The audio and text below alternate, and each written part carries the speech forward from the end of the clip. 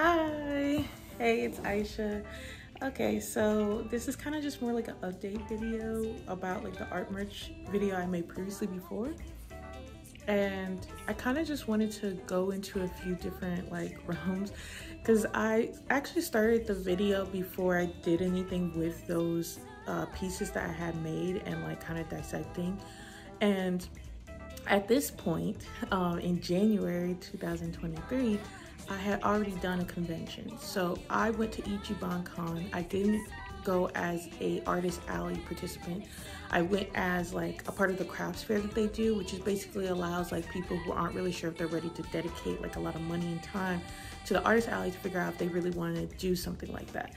Unfortunately, I only went for one day, so I didn't make like that much money, but it did give me a better idea of like how to sell at a convention like that, an anime convention, especially because the type of work that I make isn't really like fan art or really pertain to anything anime related. It's really just pieces of my own work, which I had some positive feedback and some negative feedback. And I kind of just wanted to talk about that a little bit. And I think I also was working on other stuff. So this video will be just like a compilation of all the stuff I've done so far, which will be interesting. And I'll probably like split this up into different parts. So like the next thing you might see is not me talking about my experience at the convention, but something.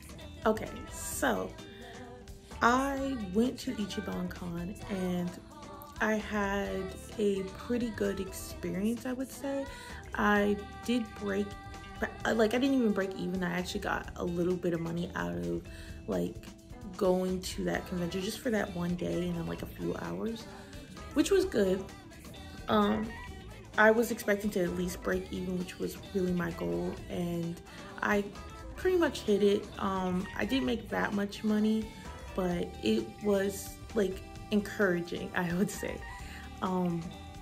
Most of what I did at that convention was basically pass out like business cards, because a lot of people did look at my work, but it didn't seem they were very like receptive to paying for it.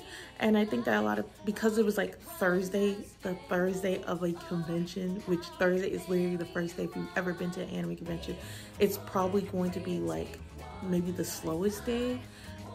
Friday is really where it gets heavy, and then Saturday is the big day because everybody will be there.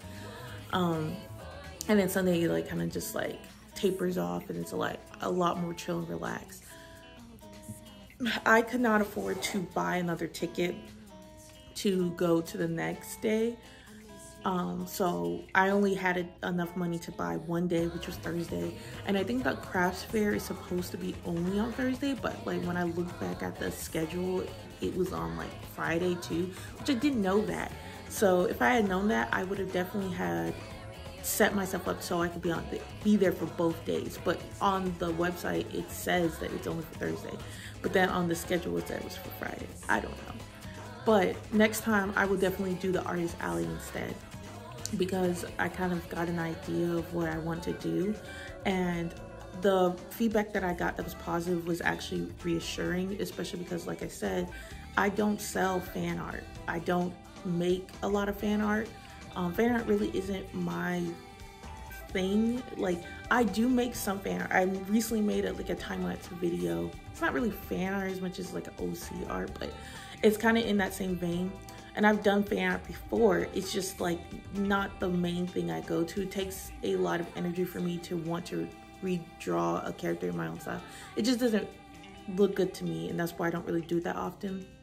I did like do some for like, obviously I did Alex and Martin Mystery from like Totally Spies and Martin Mysteries, which I really like that show. And when I watched like the movie that was like a mashup of the two, I really enjoyed it. So that's why I did fan art of that. But like, it's very rare for me to really do fan art, and I really don't feel comfortable doing that for a convention either, because I just don't care. Like, it's a lot of energy and time to put into something that I just like. The stuff that I really like, I don't think it would sell as well. Like, I like Dino Girl. I do like Totally Spies and I like Scooby-Doo and all this other stuff, but this is an anime convention, so like a lot of this like anime shows that I really like, I don't really want to make fan art of. I just enjoy rereading it and looking at it, I don't want to draw them. So a lot of people did come up to me and was like, I really like your art. It's like really good.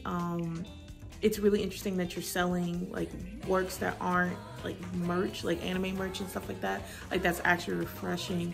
And I was happy to hear those things because I obviously was very concerned about my ability to be able to sell some of the pieces that I made or brought.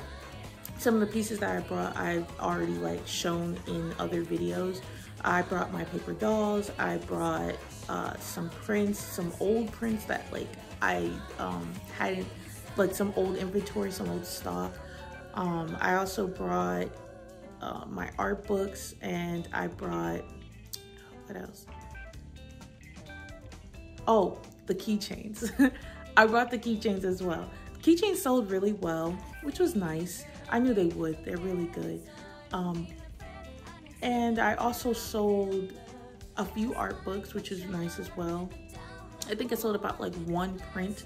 I also had made stickers, and they didn't sell at all. I feel like the design probably wasn't that good, and that's why people didn't want the stickers that much, or maybe they couldn't just read what was on the sticker sheet. I have a habit of like overdoing designs because I like to layer it with lots of stuff, and this is like the first time I really didn't try to overly layer the background design, but I wish I had because I don't really like the design. I still like the stickers, but I wish I had done more with it. It just doesn't feel like me unless I just do the most. So I'm hoping to be able to sell some of those stickers in the future. I have an online store now. Like I have like two. I have my coffee and I have a Big Cartel, and those will be like down below, like if you want to look at that or if you want to buy something from me. I have other stuff I've made. I also realized like the paper dolls, I really do want to try to make them magnetized. One of the things that did irk me a little bit when I was at the convention, because everyone else was nice, super chill, everyone was very nice and polite, just a few people weren't. Two different older women both remarked about how like my stuff was overpriced, or that I didn't do it correctly, like I didn't do my paper dolls correctly. I'm going to describe both of them in a certain way because they're both kind of rude, and I don't feel like their commentary was coming from a nice place. But I also feel like I could upgrade the paper dolls. I do agree that I can do a little bit better. Instead of making them just paper, I can make them into magnets, and then you like kind of pop them out like the paper dolls that I do remember. I know there are paper dolls, but I also remember having paper dolls that were magnetized. And I thought that was really cool because you could just slap on the clothes, and like they don't really tear up as easily as paper does. So I wanted to really try to upgrade it eventually, but obviously that costs a lot of money to turn a whole print into a magnet. My other option is turning it into puffy stickers, which has been quite difficult finding a manufacturer to do that. Like, I'm not even at the point where I can afford to pay for a manufacturer. I just want to find one so I can understand how much it would cost to get like a small quantity. Like, even if it's just 100, I feel like I would put the money in to make 100 of those because I feel like they would sell really well. But it's really hard to find a manufacturer for puffy stickers, custom made, like not even made by like any other company or whatever. So yeah, that's, you know, that was the only thing that I would say like was actually annoying to me at the convention. But that was like 2 people out of like maybe 20 people that I saw in that one day, or like in a few hours. Other than that, I had a great time. I think everybody who like came to my table, everybody who like was very kind to me, even the people who were sitting next to me who were selling stuff, very sweet people, very nice people. I really enjoyed my experience there. It was very chill. Thank you to everyone who was like, your work is great, like keep at it, you're doing great. I was like, thank you. You really helped my self-esteem because I was anxious. When I say I was anxious, I was so anxious. I wasn't really sure if what I was making was worth anything, and like I have a lot of struggles with that, and that really helped my self-esteem. I'm going to keep trying with like selling these works. I'm basically like kind of rebuilding my social media. I mentioned this before on my Instagram is gone video. Like, I really don't have a strong media presence outside of Instagram. So now that that's gone, I have to kind of rebuild a lot, and I have to work really hard at it. And that's what I've been doing these last couple of weeks. And it's been stressful, but I'm working on it. I think the only reason why it's so stressful for me is that I'm not currently working right now for health reasons, and also to give myself an opportunity to try doing more freelance artwork. And I'm not sure if it's going to work out or not. I mean, it could or it can't, I don't know. But right now, I feel like I'm in a position where I can make those choices. And I've been working at it really hard, trying to get myself out there, trying to get more work on my Twitter, which I've really been trying to push a lot more, even though, you know, Twitter is a thing right now. It's struggling. But I push myself a little bit more on Twitter to post and like to talk about different stuff. Well, I don't really talk on Twitter. I mostly just post art. I don't really like the idea of talking on Twitter because Twitter stresses me out. There's so many like opinions, and I'm like 26. I know how the internet works and I understand that, but I don't like Twitter for that reason. There's too many opinions, and it makes me uncomfortable to try to share on that platform because of how toxic it can really be. So I mostly just talk about my art, or like post about like the videos that I'm coming out. Like, oh, this video has been posted today, let me tell everybody that it's coming out. But on Tumblr, if you want to have a conversation, I'm there for you. Tumblr, I am going to be more willing to be talkative. If you don't have a Tumblr, I am considering making another Instagram, which, yeah, this is a big deal for me because it hurts my pride to actually go back to this company after they burned me so badly. But I feel like for the sake of my own business, I need to have an Instagram because a lot of people are on there still, despite the fact that they delete accounts. So I'm going to restart having like an Instagram. It'll probably have a very different name than the name of this channel, because obviously that I can't use that same name for my Instagram again, so I can make something else. But yeah, I'm on social media. I have social media. I have also a coffee, which I do update a lot about. If like, I'm assuming like a lot of people don't know. If I don't talk about it on this YouTube channel, y'all not gonna know. But I do have a game I'm making in the works. Like, I'm making a visual novel, and I'm really excited about working on it. Right now, it's in a very like basic state. I do have the coding done. I do have like designs. I'm redesigning a lot of the characters right now, and I'm considering redesigning some of the backgrounds, but I'm hoping that it comes out and it's good. I'm not like selling it or anything like that. It's just a free-to-play game. Just basically getting my foot in the door in terms of game design.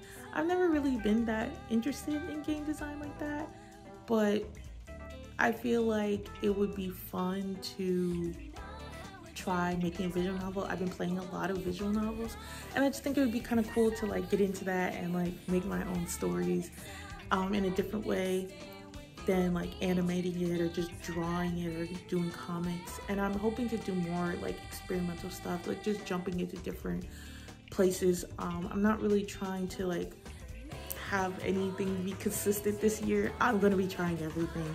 I just think that it would be more fun for me.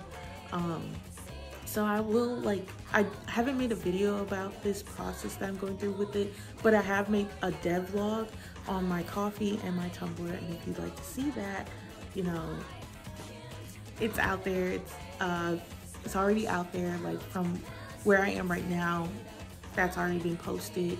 And if you want to see more of that, just follow me on my Tumblr or my coffee.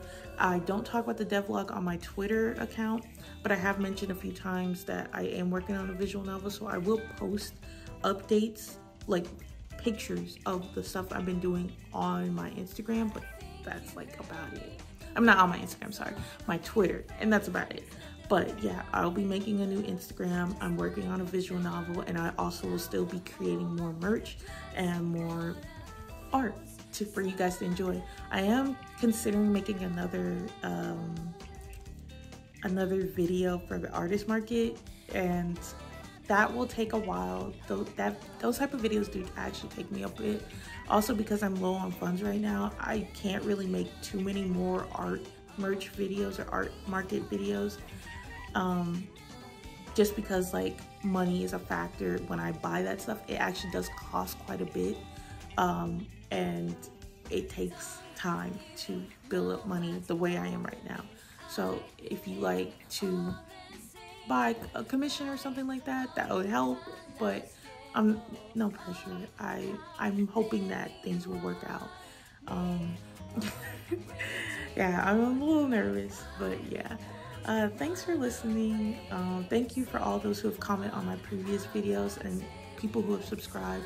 I know I don't talk that much or reach out or like really comment on the videos, but I've actually looked at the comments recently and liked a lot of them. I just feel nervous about comments, and that's an anxiety that I have to really work on, even though there's like, it's all positive. Like, thanks, you know, thanks for like talking or just talking to me or reaching out to me or just even like watching my videos. I appreciate all of that. I try to put my best foot forward when I'm making these videos. They don't come out perfectly all the time, but I am proud of what I make. So thank you guys for listening and watching and enjoying. All right, bye.